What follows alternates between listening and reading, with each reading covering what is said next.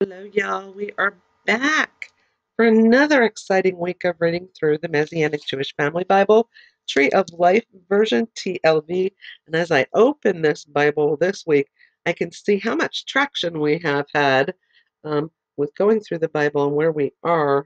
Um, we actually covered quite a bit. We have covered the entire Torah. We have covered the first book of the Nevi'im, or the prophets, and that was Joshua. We ended Joshua last week, and now we are going to begin the book of Judges.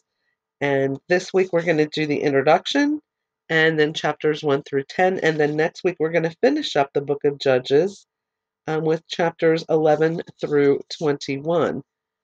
And we're going to talk about the book of Judges in just a moment.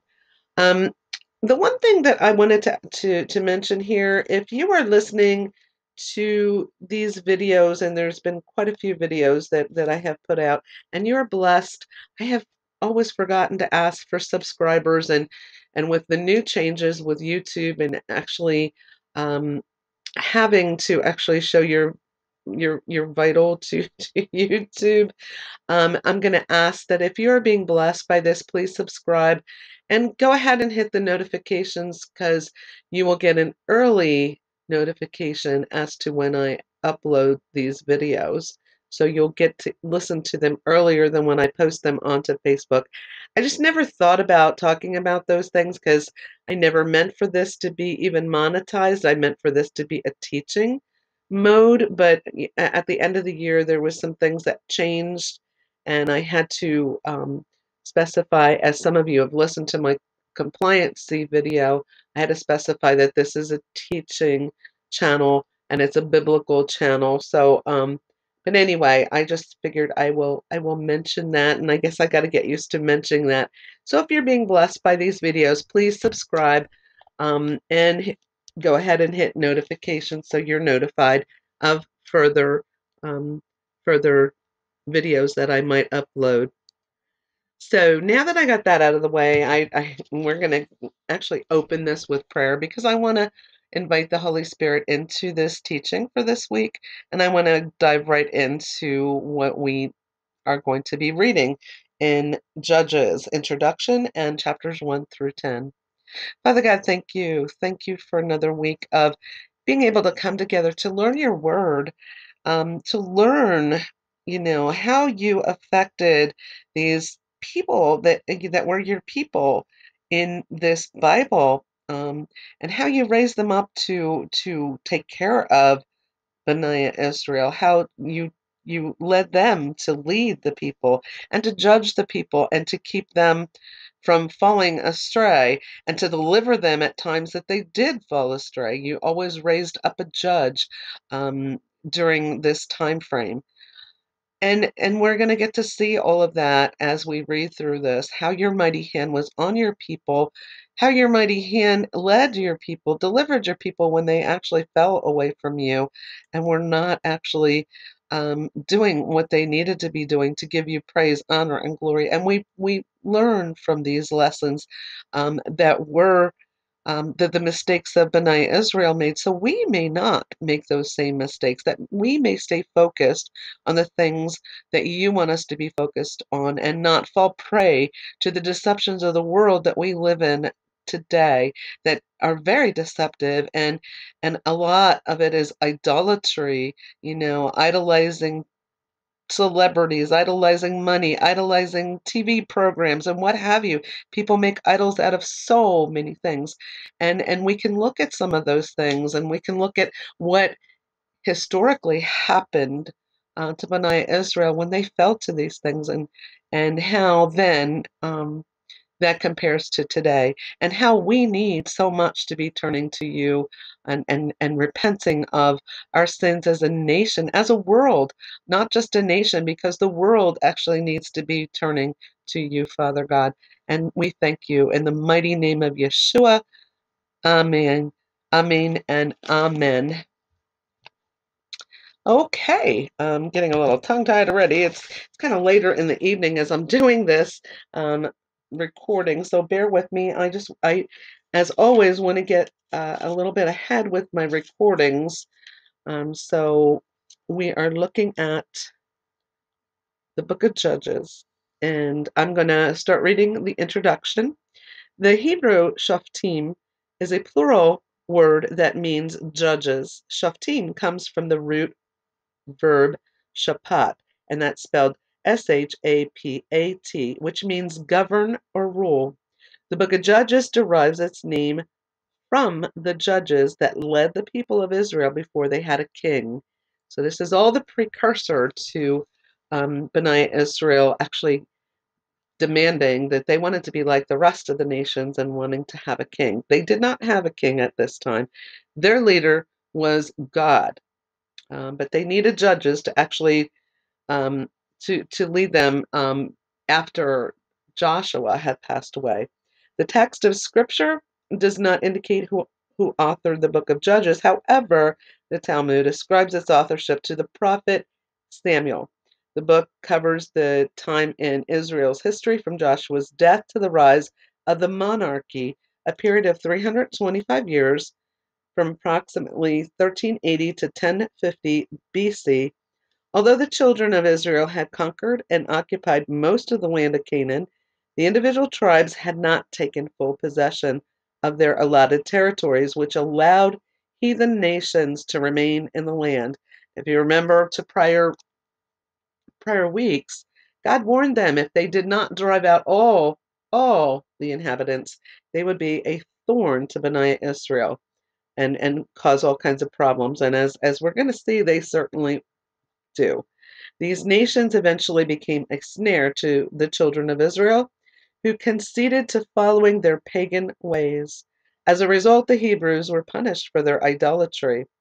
A pattern of apostasy, oppression by the heathens, repentance, and deliverance by God through raising up a judge to deliver the people is a recurring one in the book of Judges. This is kind of a theme for the book of Judges. Covenant is another important theme in the book. God's desire for Israel is that they would walk in a loving relationship with Him and Him alone. In Judges 2, God reminds the people of Israel that He will not break His covenant with them, and that He has asked them not to make a covenant with any of the surrounding nations. Israel, however, disobeyed His command. Whenever the children of Israel forsook their covenant relationship with God, He turned them over to their enemies so that they may repent and turn back to Him. Every time Israel cried out and repented, God raised up a judge to deliver them from their enemies because of His covenant relationship with this nation. An approximate summary for the book of Judges is found in chapter 17 and repeated in chapter 21. In those days there was no king in Israel. Every man did what was right in his own eyes. And that's in chapter 17, verse 6. The children of Israel did not go astray because they did not have an earthly king. They went astray because they rejected their heavenly king. In Leviticus 26, God tells the people of Israel that if they walk in His statutes and keep His mitzvot or commandments, He would walk among them and be their God, and they would be His people. God's desire has always been for intimacy with His people.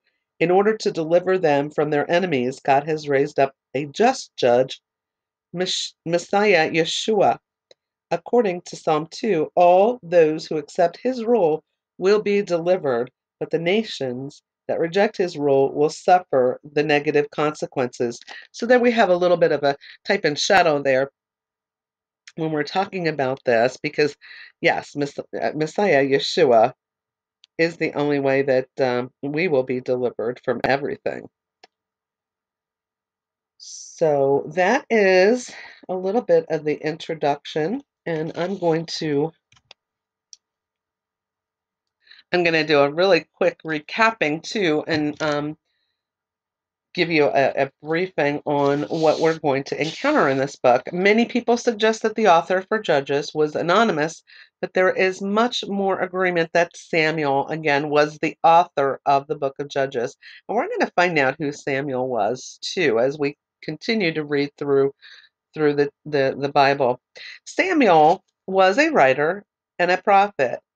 And in 1 Samuel, which we haven't gotten to yet, chapter 10:25, then Samuel told the people the manner of the kingdom and wrote it in a book and laid it up before the Lord. So this indicates that he was writing things. And Samuel sent all the people away, every man to his house. The Talmud is a collection of writings of the Jewish religion, religious and civil laws, uh, and this gives Samuel the credit as being the author for the book of Judges. So I had mentioned the Talmud earlier, and that's exactly what the Talmud is. It's a collection of writings of the Jewish religious and civil laws. The book of Judges was written, again, around 1500 to 1000 BC. The book of Judges is named from its contents every time Israel sinned against God and repented. So God raised up a judge then to deliver them. There is this recurring theme throughout the period of the judges that was apostasy, which means falling away from God, and another theme is failure through compromise. In those days there was no king in Israel, but every man did that which was right in his own eyes, and that's in Judges 17:6. And it's also a theme in the book of Judges, and this sums up the attitude and behavior of Israel in those days. The recurring theme is apostasy, oppression, repentance, and deliverance. Now, I want to mention, though, from the time of Joshua's death to the time of the monarchy, is a period of 325 years, as I mentioned earlier, and that covers from, was it 1380 to 1050 BC? And BC, of course, is before Christ. So it covers that time frame, but it's thought to have been written from 1500 to 1000 BC during that time period. So things, notes might have been being kept somewhere, and then it was all put together in the scroll form that, it had been done. Okay, it was a time of transition when the scattered tribes were held together only by their common faith. Loyalty to God meant a strong, united nation, while turning from God and worshiping other gods meant weakness and division, along with oppression and punishment. Judges was written sometime during the early part of the monarchy, following Saul's coronation, but preceding David's conquest in Jerusalem. The book of Judges covers a chaotic period of time in Israel's history. And I had mentioned that history again as being 1350 to 1050 BC. Under Joshua's leadership, Israel occupied a large part of the promised land, but large areas remained to be possessed by the individual tribes. By continually doing evil and disobeying God, Israel broke their covenant with God, and because of their sins, the Lord delivered them into the hands of their enemies. And each time the people cried out in repentance, God would faithfully give them a judge or a deliverer to deliver them. The judge that the Lord would raise up would be anointed with the Holy Spirit and were military and civil leaders. The book of Judges shows the faithfulness of the Lord to his covenant. In Judges 1:1 through 3:6 is the prologue, and it explains how this period came about. There was a total of 13 judges, and of the 13, 6 of them stand out because this book of the Bible is based on 6 basic apostasies of Israel. And we see 6 successive apostasies, punishment or servitude, and these were all brought about by God, and 6 judges or deliverers. The main narrative of the book of Judges is from chapter 3, verse 5 to chapter 13, verse 31. Judges 3:5-8 is the sin of apostasy resulting in servitude to the king of Mesopotamia for 8 years. The deliverer or judge is Othniel in Judges 3:9 to 11. And then we have Judges 3:12 to 14 is the sin of apostasy resulting in servitude to the king of Moab for 18 years. And the deliverer or judge is in Judges 3:15 to 30 and Shamgar in Judges 3:31. The third one is Judges 4:1 to 3. is the sin of apostasy resulting in servitude to the king of Canaan for 20 years, and the deliverer or judge is Deborah in Judges 4, 4 to 5. I'm sorry, 4 verses 4 to Judges 5 verse 31, and Barak also is in that story. 4 Judges 6, 1 to 10 is the sin of apostasy resulting in servitude to the Midianites for 7 years, and their deliverer there is Gideon, and that's found in Judges 6, 11 to 8 verses 35. We're going to read about all of this tonight. And Judges 10, um, verses 6 to 18 is the sin of apostasy resulting in servitude to the Philistines for 18 years. The deliverer judge is Jephthah, and that is in Judges 11, verse 1 to 12, verse 7. And then Judges 13, verse 1 is the sin of apostasy resulting in servitude to the Philistines for 40 years this time.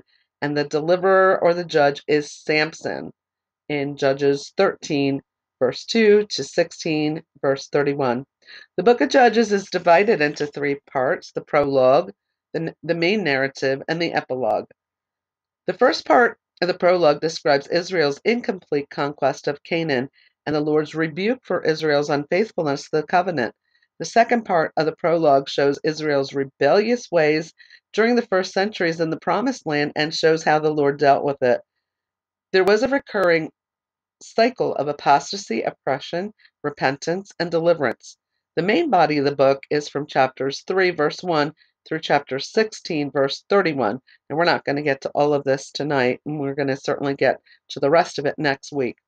And it shows the recurring pattern of Israel's early history. The evil that Israel did in the sight of God was apostasy, and the Lord allowed enemies to arise and oppress them until they cried out in repentance. Then he would rise up a deliverer or judge, and they would be empowered with his spirit.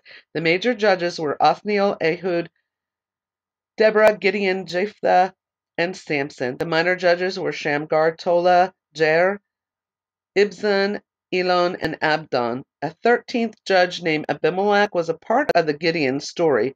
The epilogue consists of 2 stories at the end of Judges, and the purpose of these stories is to describe the religious and moral corruption that was present during this time of Israel's history, and it also showed the consequences of the apostasy and anarchy when there was no king in Israel.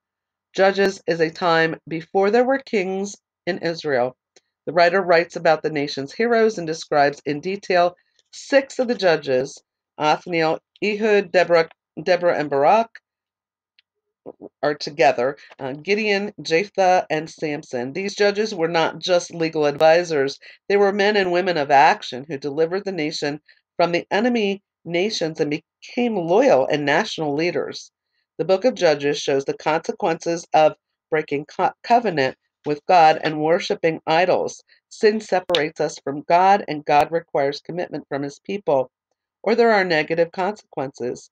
Even with the negative consequences, when God's people repented and cried out, he brought deliverance to them. Today, we have seen Yeshua, or Jesus, as our ultimate deliverer. God also empowers us with his Holy Spirit to bring deliverance to others. And to recap, in the book of Judges, we see man's sinfulness, man's constant failure, and the constant mercy of God. And so that's the introduction, and we're going to come back with part 2 and begin chapter 1 of the book of Judges.